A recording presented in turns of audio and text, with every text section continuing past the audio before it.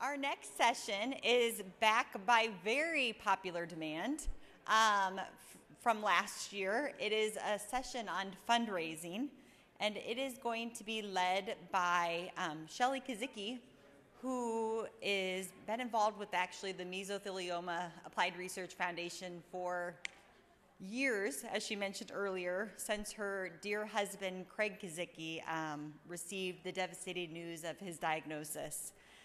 She cared for Craig for 11 years before he lost his battle to mesothelioma in April of 2009. And now she has dedicated her life to finding a cure for this disease and has taken a very active role in the mesothelioma community, including raising over $250,000 towards research. So it's very commendable.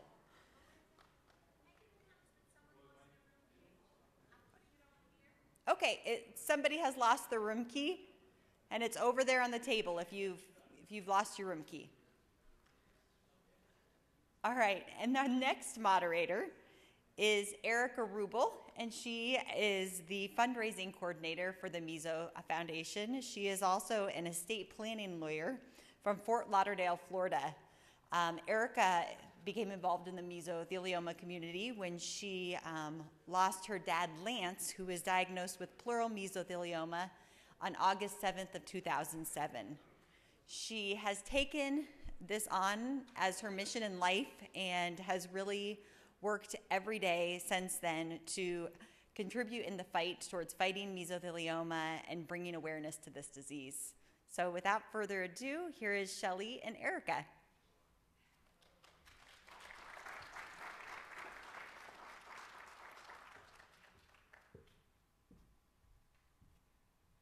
Good afternoon. I want to welcome everyone here and also everyone at home watching on the live stream. By now you know my name is Erica Rubel. I lost my dad, Lance Rubel, to pleural mesothelioma on August 16th, 2008. My dad was the strongest and bravest man that I've ever known. He was my mentor, my hero, and friend. When he was diagnosed with mesothelioma, my world stopped. Our world as a family would never be the same. My dad faced the disease head on, undergoing all possible meso treatments available.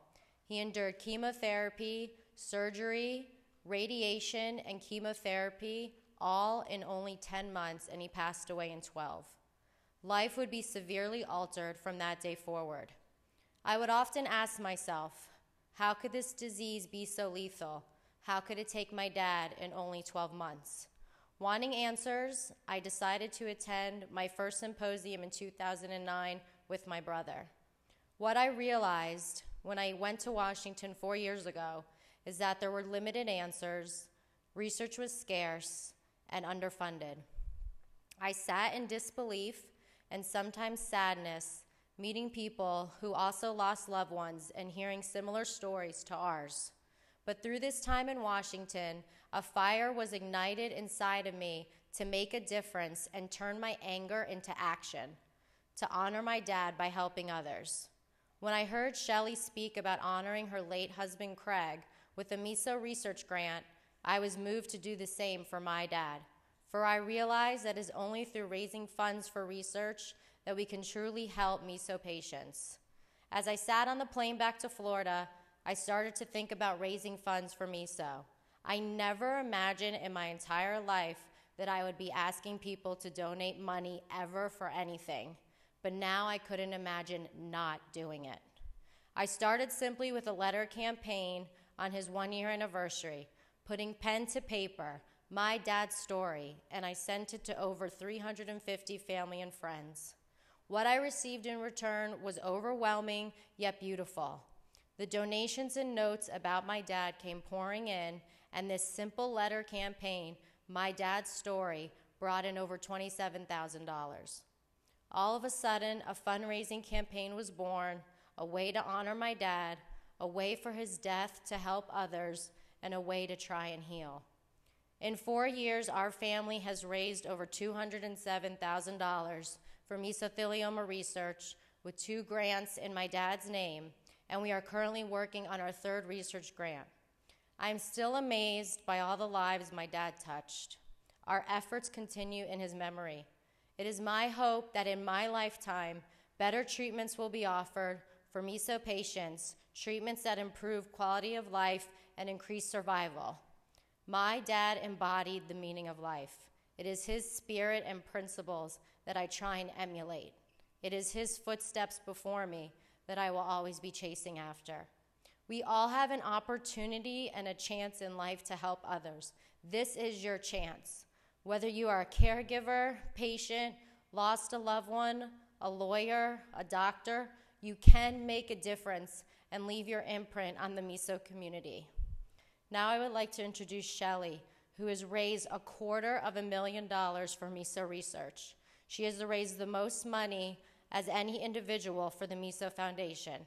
But I gotta tell you, Shelley, I'm getting close to you, so you better watch out because I'm on your heels. Please welcome my friend Shelley.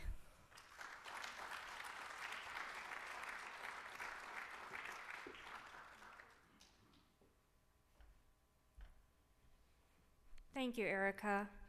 My late husband, Craig, lived with mesothelioma for 11 years. The important word I want you to hear in that sentence is lived.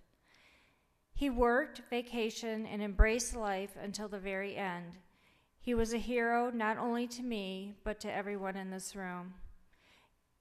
It is because of his spirit and unwavering willingness to do whatever he could to live one more day that I knew I had to do more than be just his wife and caregiver. I had to help dig deep and wait. I had to help dig deep when I thought I had no energy left to give and try to help save the lives through fundraising. I also knew if I couldn't save him, I might be able to extend the lives of those in the Meso community that I have come to know and love. As I call out to specific groups, I'm going to ask that you please stand and remain standing if you are able. Patients and caregivers, would you please stand?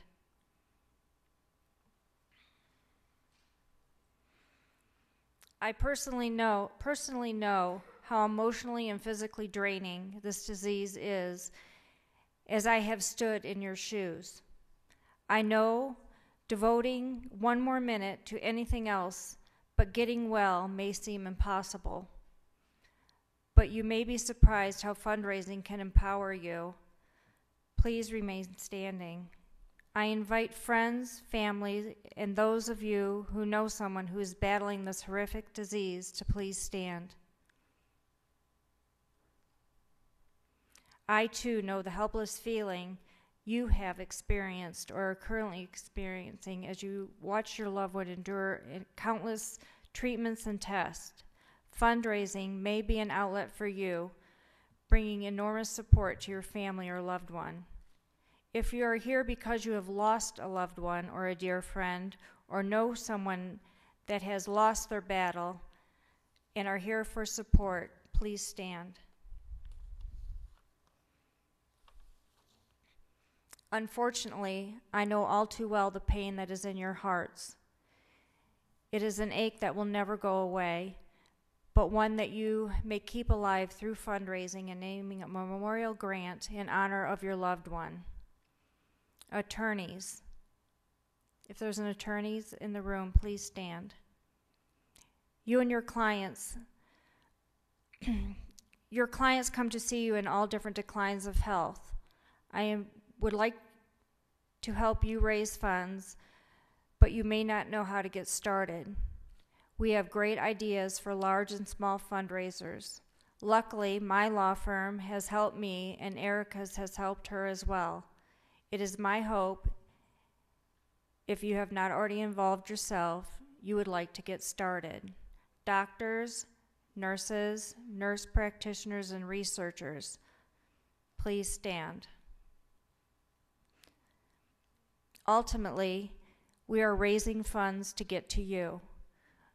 We want as many research dollars available for the latest and greatest grants coming in for review.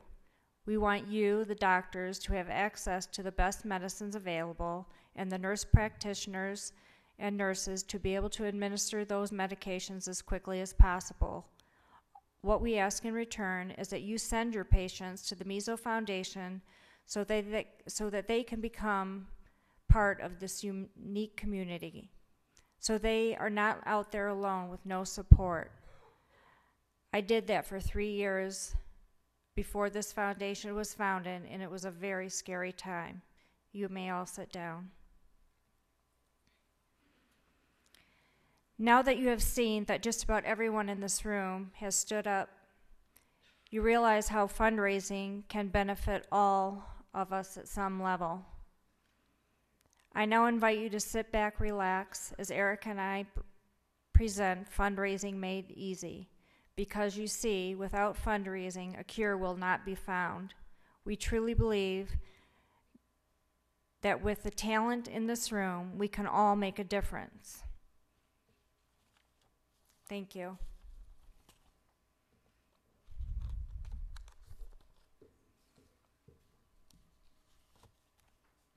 We printed out this handout for everybody.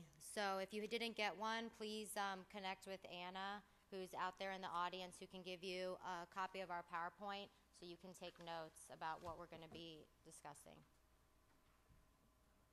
Am I using this? Nope, this one.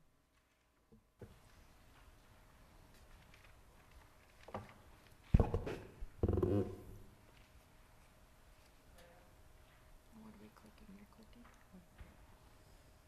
You can look down there. The 6 steps of fundraising. First, you need to pick an event type, organize the logistics, choose a venue, ask for support, include a money maker, and be sure to say thank you. We're going to go into more detail now with those. So for step 1, pick an event type. We have first a letter writing campaign. Shelly and I have been very successful with our letter writing campaigns. Mine, like I said before, brought in over $25,000. Her also brought in thousands of dollars. It's an easy way to get started.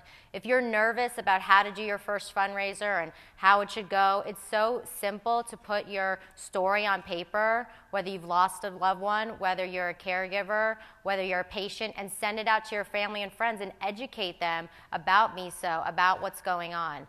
And nowadays with technology, sending a letter in the mail is so much more effective than posting something on Facebook or asking people to make donations through email. There's nothing better than getting a letter in the mail and being able to sit down and read a story. And I put my dad's photo as well in the letter when we sent it out, and we got an overwhelming feedback and response. So that's an easy way to get started. Poker tournament. Our family has hosted 2 poker tournaments, and we looked at poker because our friends and family were playing poker. So capitalize on something that you're interested in, something that your community is involved in. Just a few hours ago, I was speaking with Heather Nash, and she wants to do a surfing fundraiser. That's something that I would never do because I don't know any surfers, but she knows about 30 or 40 surfers. So look at who's around you and look at your community and think about what would work for you. We've had a very good time with poker, and it's been successful for us. Runs and walks and bike races, those are pretty self-explanatory. Events within an event. Very unique ability to make money here with that type of an event. Hone in on an event that already exists. So say you don't have the time and effort to be able to go and make your own event, but there's a walk or a race that you can piggyback onto. For example, my cousins live in New Jersey. There's a triathlon in their area every summer. So they have now gone about a group of about 20 people that participate in this annual triathlon. And even though it's set up by another facility, they are able to piggyback and bring their group, and they raise money for the Meso Foundation that way. Golf tournament. Golf tournaments can be very successful. You definitely just need to be well organized and have the proper people that can help you with that. Trivia nights, mouse races, roller hockey. I do want to touch on roller hockey. My dad used to coach roller hockey, so we decided after he passed away, my brother and I decided that we were going to host a couple of roller hockey tournaments. And we got all of the guys that used to be boys that he used to coach come out and skate. They were a lot slower now that they're in their 20s and 30s, but it was a wonderful event. It honored him. And again, focus on your audience and the people you know that could come out and support your event. And next is Quartermania, which is Shelly's baby. So I'm going to give that over to her so you can talk a little bit about that. Quartermania is probably one of the things that I make most of my money on. It's actually kind of like an auction. They only spend $10 for an entry fee. It's probably about 125 baskets that I usually get donated. I would say 80% of the items are donated, and I average about $15,000 that night. I have all the food donated, and people will say, I wanted to auction off this microphone, and I would say this microphone is 25 cents. All these people in this room, if this microphone was donated, throw in 25 cents for this microphone, and I've made all profit on this microphone for 25 cents. It's a different concept. I can talk to you after Q&A, when we have time for Q&A, about it, but it's a fantastic moneymaker. It's a little bit of work, but it's a great moneymaker and huge success for me every single year.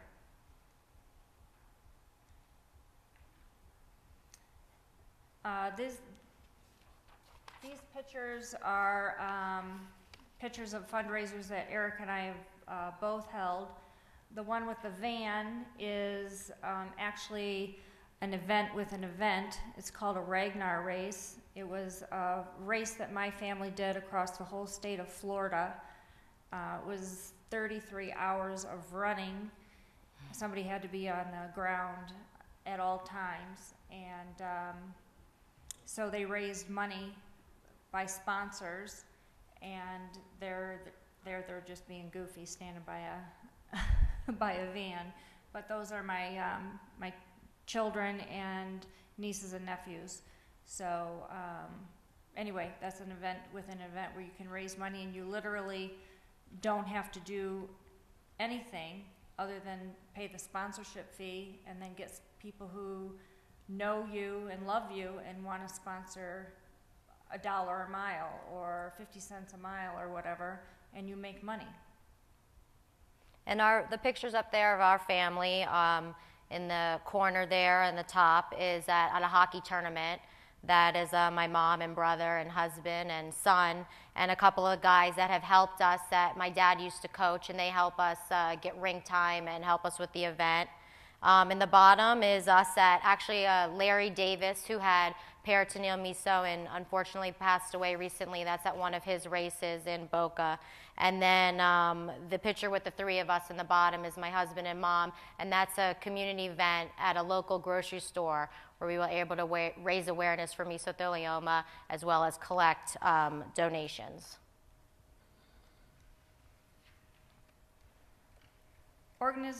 Organized logistics. This is all really important.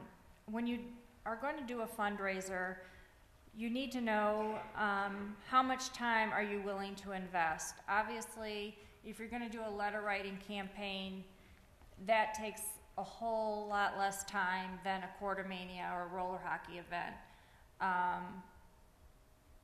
A letter writing campaign, you can write a letter, put stamps on it, mail it off, and you're pretty much done. A golf tournament, you contact the golf course, and they pretty much set it up for you. You just have to get your golfers in line. And that's a fairly easy one also, depending on how many other things you want to do with it, whether you want to have raffle baskets. You can make that as big and elaborate as you want. Raffle baskets, 50/50s, barbecues, all that kind of stuff. So you really have to think about how much time you want to invest in your event. Dates. Will this interfere with holidays, festivals, proms? You really have to be careful when you're planning your event 6 months out. Are you going to, if you're going to do it in the fall, check with your schools and see if this is going to fall on homecoming, because you could run into a problem with all the young people, and the parents are not going to want to come if it's their children's senior homecoming dance. You just have to be very careful when you pick your date. Be realistic on the dates. I know Erica had a problem with one of her. Yeah, we always do a community garage sale, which is a low money maker, which is fine, but we, have found it beneficial, and we always did it on a Saturday. And we just recently done one, but the one before that, we did it on Sunday morning, and nobody came to it. So we didn't realize how much of an impact changing a date from a Saturday morning for a community garage sale to a Sunday morning was going to have. But apparently on Sunday morning, people are with their families, they're attending church or worship or doing whatever they want on a Sunday morning. So be, aware of what's going on too in your community when you are planning events. Did you give yourself enough time to plan your event? If you're planning an event that's, I'm just going to use a golf tournament, you can't expect to get 64 golfers together in 2 weeks. You can't say, well, this is great, I'm going to do a golf event and we're going to do it in 2 weeks. You're not going to pull off 64 golfers in 2 weeks. You have to plan that, think about it in the spring, and give yourself several months to pull this together. You just have to make sure that you're very organized and you have help and realistic. Yeah, just give yourself realistic goals to make your event pull off and be successful. There's cost involved when you are planning a fundraiser, whether it's simple stamps or money for halls.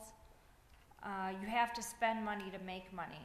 And you can recoup this if you choose out of what you make out of your money, out of your fundraiser. You can say you make $5,000 and you had to spend $1,000 to pull your fundraiser off. You can take that $1,000 out of your money that you've raised, or if you choose, you can make that your donation back to the cause. It's up to you. Some people can afford to do that, some people can't. So, but just know that you're going to have some upfront money in order to pull a fundraiser off, whether it's hall rentals or buying prizes or whatever. You're going to have to spend money.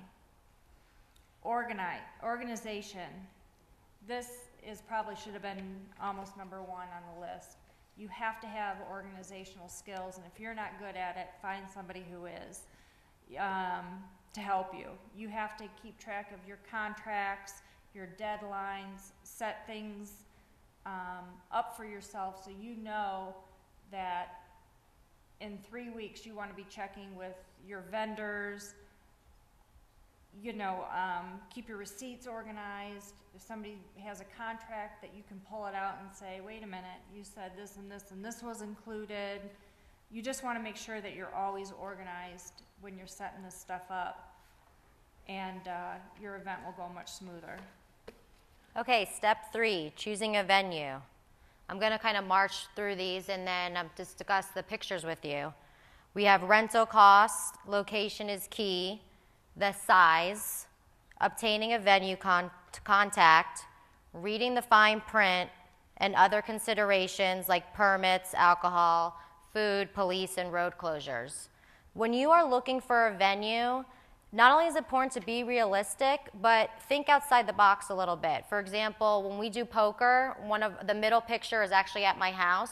We looked into renting a hall and doing it at another venue, but it was going to be between $500 and $1,000. Why do I want to throw that away? So let's move some furniture aside if we can fit all the poker players in the house, or if a friend can donate their house or a venue that can donate, and have your rent there. That way you're not putting any costs up front, just for the venue.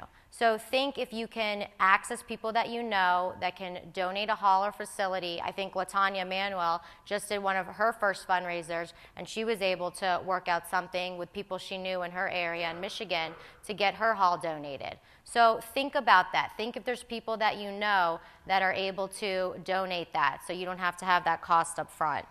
Also, other considerations with the permits in alcohol and food and police, especially if you're doing a walk or a race or a run. I know permits take forever sometimes. Erica, who's one of our board members, another Erica, was waiting forever for her permit just to come in for her race. So something to consider when you're planning is sometimes the city can take a long time for those types of things. So you definitely want to give yourself enough time when you're planning to get those things into place. Asking for support. Ask for support early in the process, like immediately when you decide that you're going to have a fundraiser, you want to make sure that you're getting support early. And that also includes from the foundation. They will provide you with a 501(c)(3) letter, which shows that you're a tax-exempt organization, which will help you buy things without having to pay taxes on them. Seek out donations from businesses and acquaintances. I had my whole Quartermania, every single bit of food was donated for 200 people. And that was drinks and full dinner, dessert, and everything. The thing that you guys all have to get over is a fear of being told no. Mm-hmm. I can't. I'm going to talk about that too when she's done. I completely agree 100%.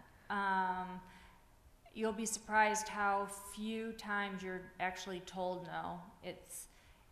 It's a fear that you have, and if you get told no, it's okay. And then you can shame them actually into then saying yes, which I'm going to talk about in a little bit.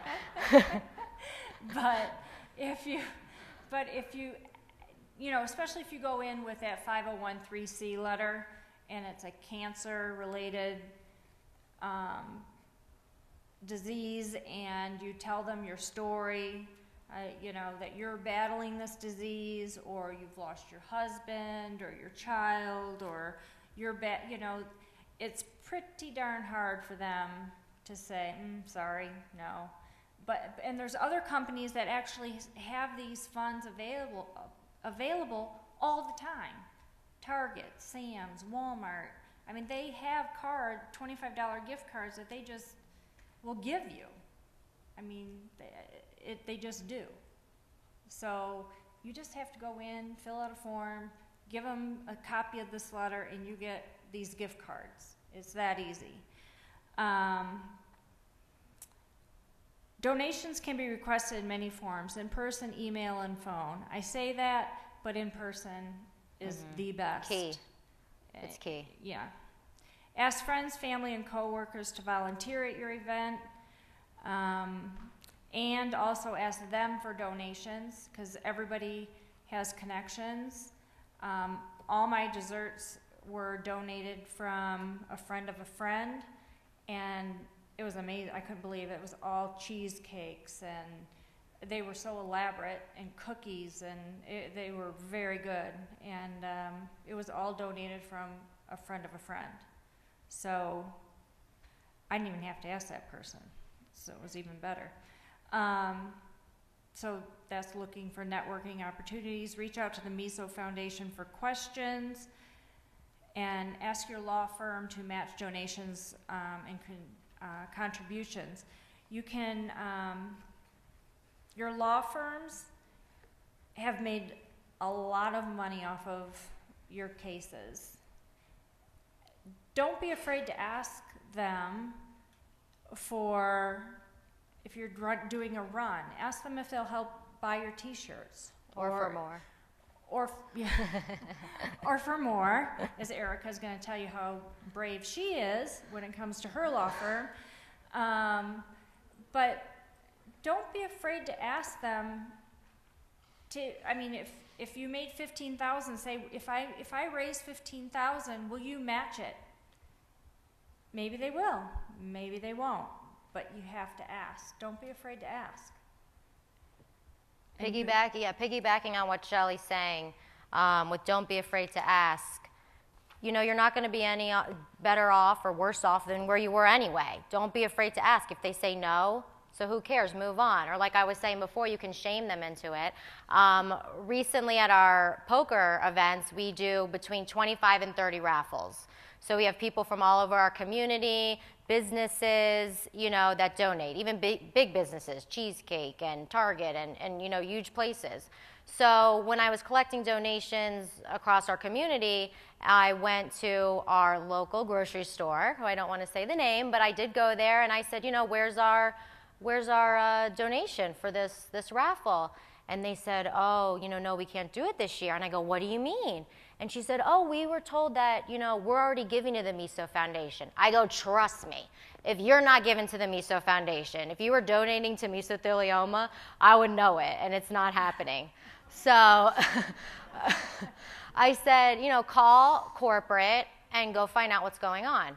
So she goes, the general manager's great and knows our family, calls corporate. I waited, and they said, you know, we're just, you know, she's like, I'm sorry. She just said that we don't give to that particular charity. I go, really? I go, well, go tell them that every other business in this shopping center has made a donation to this event, which was true. Every single business at this prominent shopping center made a donation except for this store. And I said, go tell them that. She went back. When she came back, she goes, here you go. And they made a donation. Because they didn't want to be the only ones in the community that were left out and then looked bad that they didn't care to support a cause. So there's always ways to get around things, even if people say no.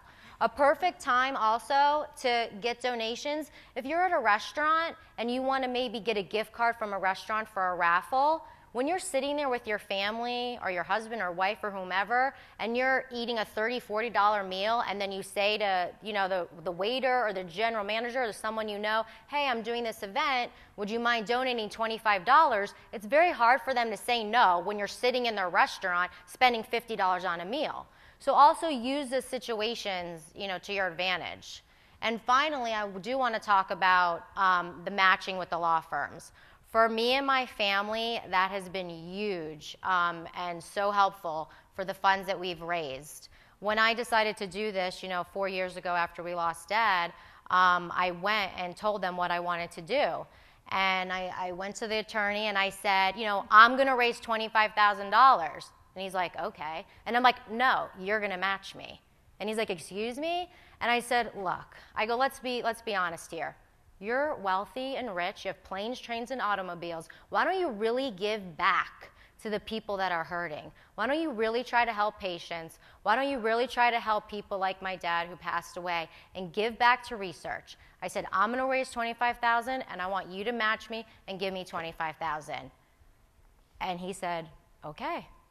And, you know, I think, you know, talking to them on that type of level of being able to say, look, you guys kind of have it all. Kick back some to help these people. It's worked. And I've gone back again, and I said, I'm going to raise 50, and I want you to match me. And they said, okay. And to date, they've given me and our family in memory of my dad $75,000 by matching.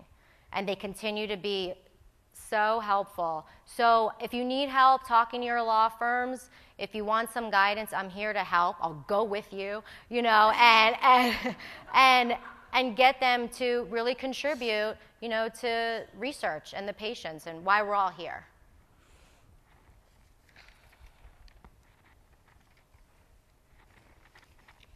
Okay, step 5, including a moneymaker. Most of these are straightforward. I'm sure you've heard about them. 50/50s, silent auction, live auction, high-ticket items, baskets, apparel, mugs and pens, Jell-O shots, which could be fun, and drawings.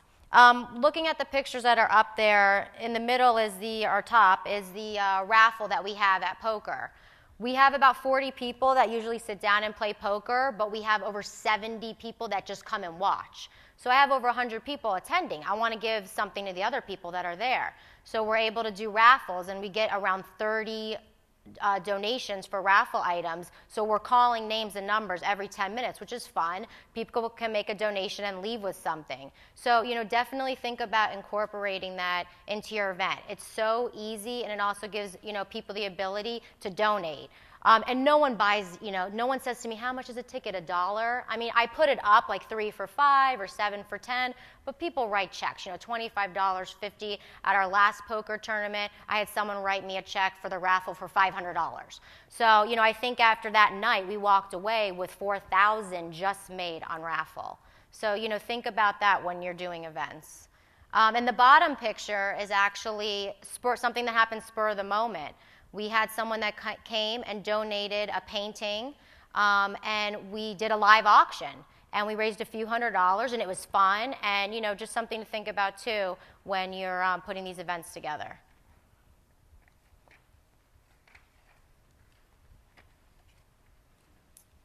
This is crucial, saying thank you. Thank all those who donated their time, money, and resources. This includes the people who helped you physically at your event. Thank businesses who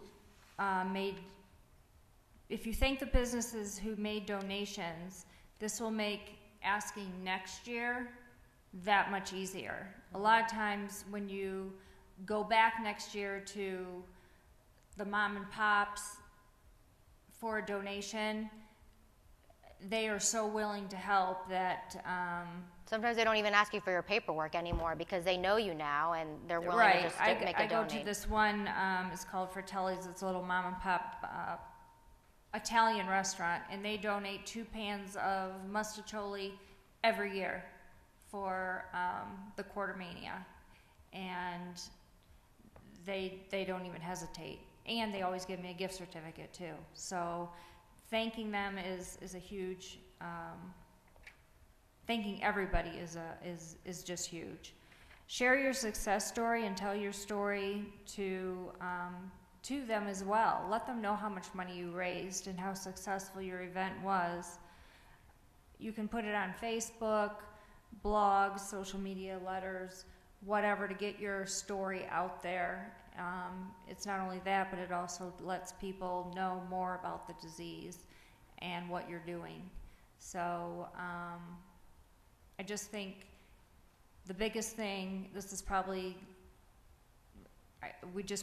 both of us probably agree, you can't say enough about saying thank you to people, because it's just not only the right thing to do, but it's going to make next year so much easier. When you go back to these places, they're going to remember you and be that much more willing to give, and maybe they'll give more once they see your success and how thankful you are that they that they contributed and made your event successful. Something I found that's useful too, besides going in and saying thank you, is this picture that's up there is 2 boards from poker tournaments. Since we had about 30 businesses that donated, I don't know if you can make out all the logos, but we had Starbucks, we had Hard Rock, we had Cheesecake Factory, we had big businesses. So when I wanted to go in and say thank you, I actually took this picture into them and let them know. I even had their logo up throughout the entire event. So that also makes them happy that I had their logo up, and at the poker tournament people were seeing it, and I just say thanks, and it makes it so much easier. I can't stress enough, like Shelly said, going back next year, sometimes I go, oh yeah, sure, no problem, and they're just giving you the gift certificates. They're giving you what you need. You don't even need your information, anymore from the foundation. It's just so beneficial to keep it moving forward. Something new we're doing for 2013, a new project in development that I've been working on with some people, and I'm really excited about it, is Mission Cure Meso. Mission Cure Meso is now going to be our umbrella term for all of our events. So as we march forward, we're going to all be part of Mission Cure Meso fundraising events. So anytime you do a fundraiser, we'll have this tagline, which will help identify our brand and what we're trying to do in the community. And second, we have Music for Meso. This is something that I've thought about for over a year and have been speaking to Mary and Melinda about it, and we're finally going to kind of launch it here. We have so many wonderful musicians in our community. You're going to hear them tonight in the band, and we're going to start to have musical benefits for mesothelioma. So I'm very excited about that. I'm going to host the first one in South Florida, where I got a band to almost donate their time. Turns out the law firm that I was telling you about earlier that represented my dad, they also own a restaurant. So I said, okay, I want that too. So they're going to donate they're going to donate the restaurant. And I've been speaking even with people about it here, and very excited about people doing it in other areas. I think Bruce Jackson mentioned he might do one, the Lagana family. And I've been in touch with Liam Pendarvis, who's also on the board but not here. He's a musical conductor for Saturday Night Live, and he is going to be speaking with me about hopefully planning one in New York City, which could be huge out there. So I'm very excited about these two new developments. And if you know people that may want to do this and be involved in Music for Me, so please let me know. So now we're gonna turn it over to Q&A. Yes. So if you have a question, Melinda will bring around a mic, and hopefully we can answer it. You can go out there if you want and use it.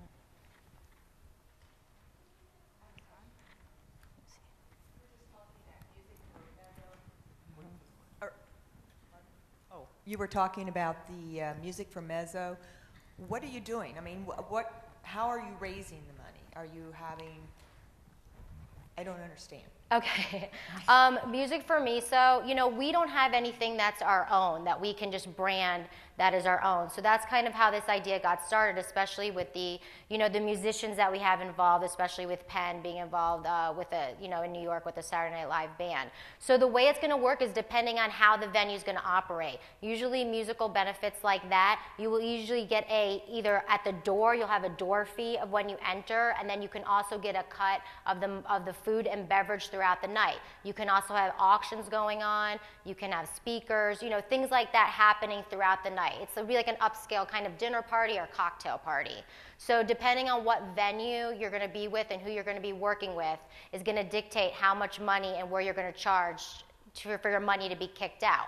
But in the end, when you send out invitations and you're inviting people, they know they're coming to make a donation. So that'll be on top of if you're going to get money kicked out for food and beverage and, to be able to enter in the door. Okay. Does that make sense, Mary Jane? Yes. Okay. Yes. Thank you. Anybody else have questions about any of our events? Does anyone want to know? Okay, Erica. Do either of you do events where, like a walk or a race, where people have to ask people to sponsor them? And I'm wondering if anyone has any. I've been doing it like a race for, not a race, but a walk for 8 years, and it's sometimes tough to get, like, my friends will come and be like, yeah, I'm going to come and give, like, their donation and their registration fee, but then it's like, I want everyone to try to raise like $1,000 each, and it's like, it ends up being only a handful of people, like 10 or 20 people that do that. But I don't know if anyone has any advice on like motivating people who are your friends but aren't like as affected by the disease as, let's say, I am, to really go out there and either recruit or get themselves sponsored. I don't know if anyone has any advice on that. Talk about that? Do you have you tried having them have you had them try to get sponsors? Yeah, and I do have, like, we do it online now too, but we do it online and with actual sponsor sheets. So, I mean, last year we had $10,000 in online sponsoring. People raised $10,000 online for themselves, plus like $15,000 offline. So it's successful. I just want it to be more. I want to raise more money. How sometimes they have like the little thermometer thing where each race person has a goal of $100 or whatever, $500, where they send that out via email or Facebook or whatever. Have you tried that? Yeah, I mean, it's there because it's just the same like module that everyone, where you have a thermometer, whatever, the goal, and it kind of moves up. And like I said, there's like a core group of people that will do it online and will raise like $1,000 each person, or you have teams and try to make it a competition. I'm just trying to like motivate people a little bit more to do it.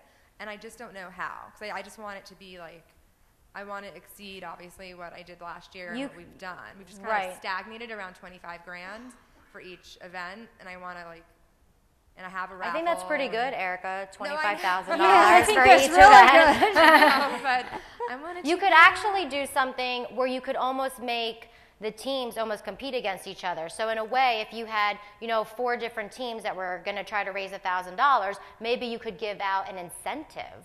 Yeah, I thought about that, about doing a prize. Yeah, to, like, the to a highest prize, whatever it is, and, could be some, drawing back and forth between the teams of who's going to be able to raise the most money. I think you need to provide an incentive in that aspect to get them to commit and raise more money. Well, I was going to say, do you have a sponsor like Foot Locker or No, because I mean we have law firms that sponsor us. So 2 law firms that sponsor us that are in the area. So they gave a good deal of money behind it, but it's tough because it's not a race. So it's like Foot Locker is, I don't think, going to sponsor us. But you can try other incentives or donations, that you can get, a dinner out or something like that, and it'll be more of a competition amongst each other. And I have raffles, like I do raffles. So I got like New York Sports Club to donate a membership. I have, Starbucks doing gift baskets for us and all that kind of stuff. I'm just trying to figure out like what the incentive would be. If I'm not, if I'm not, like it's easy for me and my sisters and my mom and like our families and other families to go out there and do it. But I have if you have 150 people coming to a race, I want all 150 giving more than the $30 Well, when we do hockey, because a lot of the guys that come and play too that didn't know my dad, we do a cash prize at the end. So they get a gift certificate to, get more hockey equipment, but then we give the guys cash, and some of them like that. So maybe too, even doing something like that, because in the end, you'll raise more money by them competing against each other than the money you kick out in a cash incentive. Right. So something to think about. Okay. Anything else? Any other questions out there in the audience over here?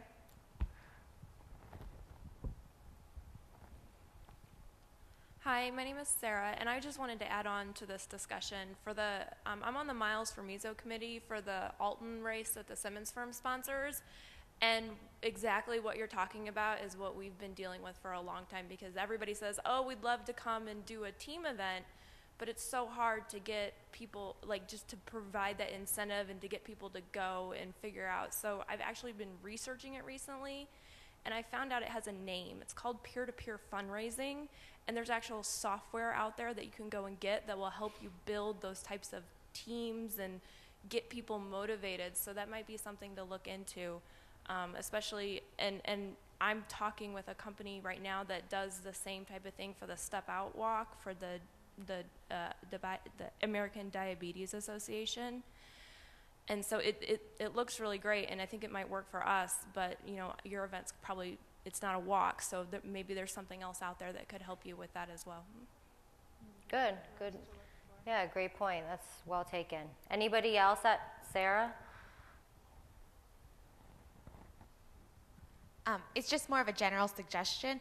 One of the things that my company does every few weeks, I guess, is we have Jeans Friday. So you have to pay $5 or $10 to wear jeans in the office for the day. And it's just things like that we're tapping in, I think, like you guys said already, to the group that you already have, like the surfers, appeal to surfers. So if you're in an office setting where they do that, or maybe they don't do that, but they'd be willing to start it, it might be another way that, again, that's minimal effort on you. It's probably HR. You go to HR and turn it over to them, and they print flyers or send out emails.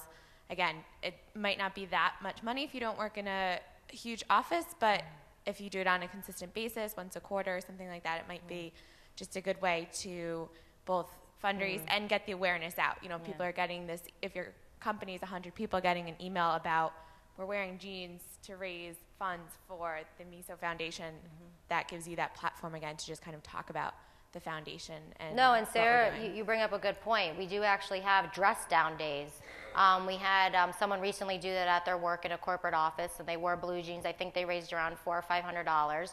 And I actually have been speaking too with Alexa Bendix, and their families here in the audience, and doing a dress-down day at the daughter's high school because they wear a uniform. So she said, she remembers she always wanted to dress down too and get out of that uniform. So that can also be very successful, even in schools, having a dress-down day, being able to get out of your uniform, or if you do wear your regular clothes, doing a silly hat day, silly socks. You can get, even the local schools involved if you have kids or families that are able to do that. And something too that's been successful in our area is a food truck event as well, where you have a local food truck that comes to the schools where you're able to, they sell food and you get a kickback from that as well. So those are some different things that I've been recently speaking about on a school level that is also beneficial and is working for people. Something I want to mention is company matches too. If you make a donation from work, if you make a $200 donation, up to, I know my sister, she makes $250 donation from her work, her company will match that donation.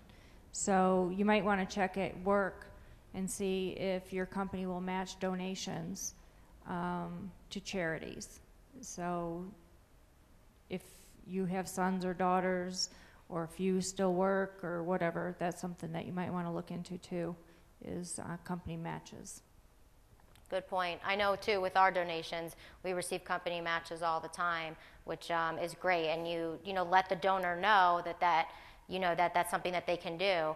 And $150 now is $300. So something again that's easy and simple.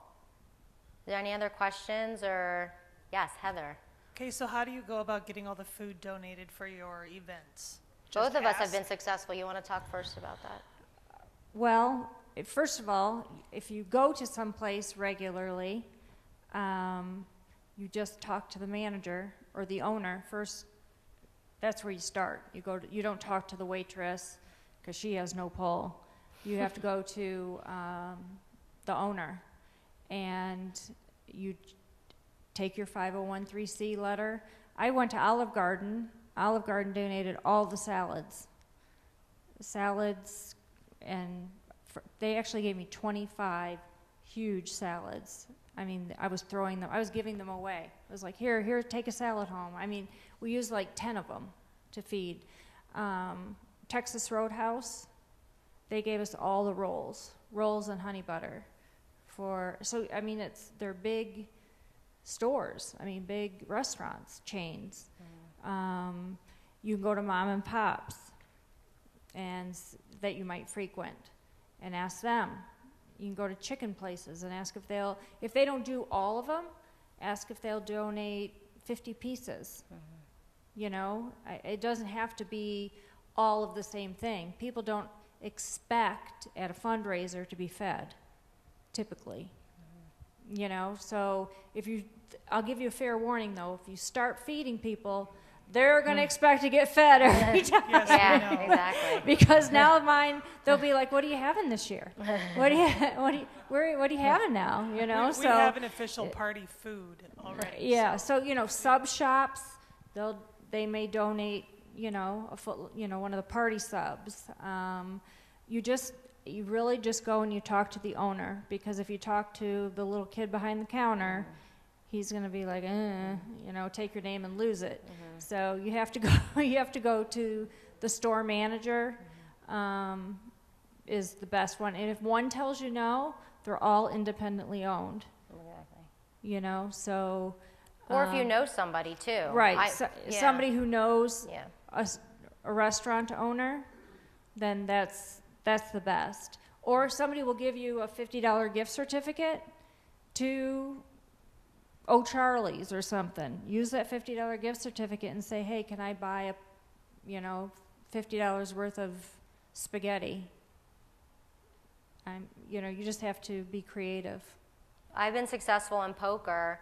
That I went to Moe's because we know somebody there and they donated everything. So one of my friend's husbands is one of the general managers. He owns about 5 of them. And he was able, with no problem, to donate all of that. Someone in our neighborhood I knew down the street worked in liquor. So I went to her one day. I wasn't even friends with her. I told her what I was doing. I had my papers. And her company was able to donate all the wine and all the mixing and everything, which you guys know is expensive. So just ask and talk to people and see who knows who. For poker, our grand prize even this year was a 2-night stay at Shula's. You know, that came through my sister-in-law's mother who knew somebody. So don't be afraid to kind of put your feelers out there. Network to see who will help. I'll tell you, one year Bob Evans did everything they did the whole turkey dinner all the way through to the pies. You guys are talking about alcohol because that's actually really important. Because if you get people a little tipsy, they're going to be more willing to part with money. Yeah. And it's true. Even beyond asking people that you know, find your local Anheuser-Busch distributor.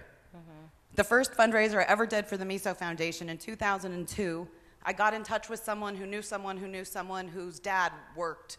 Right. I called them up. They said, "How much do you need?" They sent me like 50 cases of beer. I recently, we're actually doing a fundraiser next month, and I contacted a winery that I had met the owner once through an organization I was involved in. I got an email back fairly quickly where they're sending me a case of wine. I'm hoping they'll send 2. After that, I got an email from somebody else saying, "Oh, we're really sorry, we don't have any, about the donations." And then he said, the original guy sent an email, no, Bill, who owns the winery, Bill's already sending them wine, it's cool. So part of it is just ask. The worst thing anyone will say is no. Right. Who in here? Sorry. But I'm saying the liquor distributors, they're really good people to go after. So if you know someone who owns a restaurant or a bar, you go to one, ask them who their liquor distributor is, and get in touch with them directly because it's a write-off for those companies. It's advertising. They're happy to give that stuff away. They want their product in people's hands. So make sure you liquor people up at your events. No, and it's true.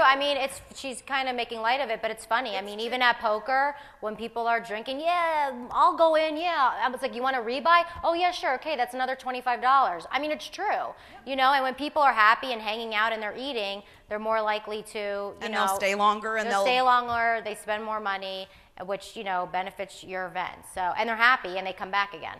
So it is important. And actually, I just want to say for the fundraiser we're doing for my mom, I'm fortunate enough to have one of my very dear friends' brother is a very, very well-known chef. And I said, "Can we do something at your restaurant?" And he said, "Yeah, whatever you want. I'll just do everything for you at cost. And if you try to get wine donated so we don't have to pay for it, that's even better. But yeah, no problem." Yeah. So like they've been saying, ask people because you'll be surprised how many say yes.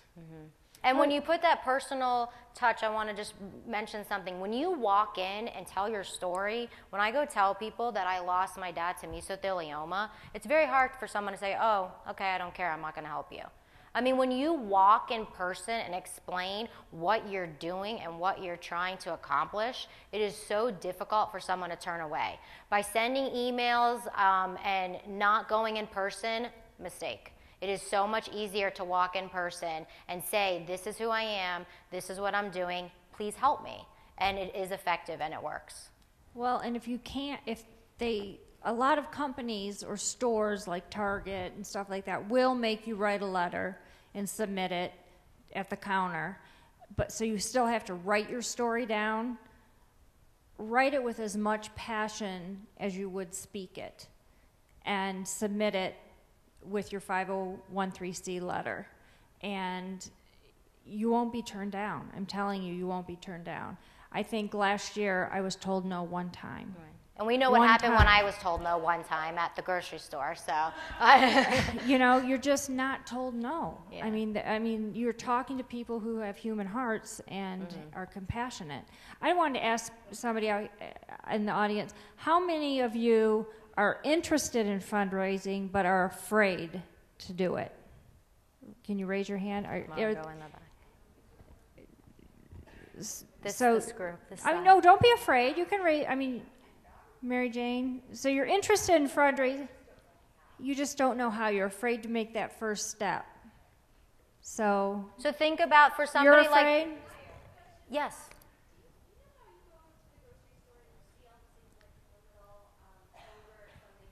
Right. Can you start over so that people at home could hear your You know how when question? you go to the grocery store, you see all of those little clovers or something, donate $1 for Right. leukemia or whatever. Do you guys do that kind of thing, or can we do that kind of thing? You can. If your grocery store will allow you, usually there's strict regulations with what they can do, whether it's, Usually that's MDA. Boys and Girls Club, something that's, recognized across the board. Go and try 100% if you can. Because but it every is hard to time- get into that. Every time I'm at the grocery store, there's some other cost. So I'm wondering how they get into that, How do they... It's those usually a nationally or organizations- worldwide recognized organization, and they've gone through a lot of red tape themselves to be able to do that. But if you see something like that and you know a person or you want to speak to a general manager, Shelly or I can talk to you about how we can help you get in there and at least ask and see what happens. Because we could do like the blue ribbon. Yeah, something. We could do like a blue ribbon, like for our symbol, and get those printed off and into your hands. But I don't know if we could. We can work with you on it. Yeah. So we're willing to. How are we doing on time, Melinda? We're wrap it up? Okay. Thank you guys so much. We're going to take some questions after, and if you guys have any questions off to the side, let us know. We're willing to help you. Please contact us. Please reach out. That's what we're here for. That's our mission. And we also have the pictures up here of some of our events if you'd like to see them. Thank you. Thank you. Thank you.